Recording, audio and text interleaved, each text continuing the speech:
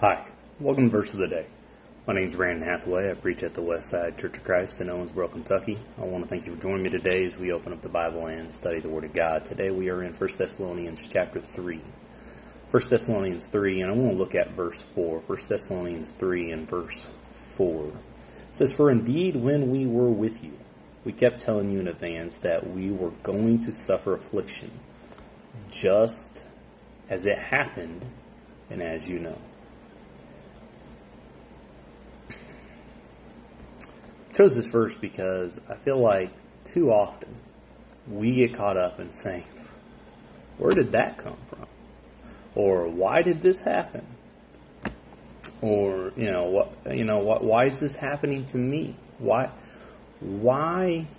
if I've given myself over to God, do I go through these temptations? Do I go through these trials? Why do people get upset with me? Why does this happen? But we're told time and again through the Scriptures, through the Word of God, by the mouth of Jesus, that followers of His are going to be persecuted, are going to suffer in His name, or are going to be left. That those who follow Him are going to have a house divided, mother against father, mother against daughter, father against son, mother-in-law against daughter-in-law. It's just the list goes on. And yet we continuously act surprised when these things happen, when the trials and persecutions happen, when people do not agree with us and it causes heartache and trouble in our lives. Why?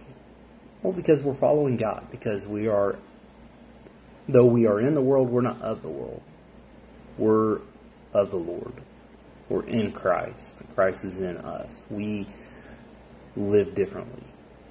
And therefore, these things are going to happen. And that's what Paul says here. He says, we told you beforehand, and we warned you of these afflictions that were going to come upon us, and they happened just as we said they would.